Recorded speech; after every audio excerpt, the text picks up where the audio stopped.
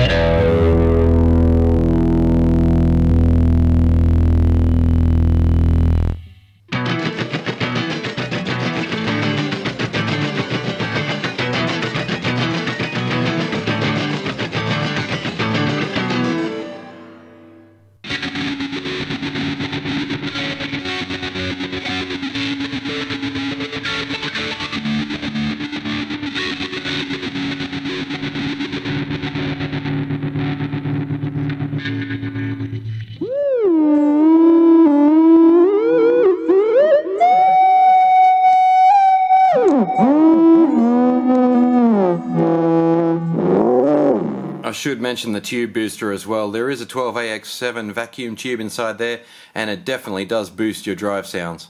And sleeping now. I really love the Zoom G5. It's such a journey through sound, and that journey will continue when we get to the next video where I'll show you some of that really weird stuff. So stay tuned to Gear Facts. Thanks for liking, commenting or subscribing. I'll see you on the next one.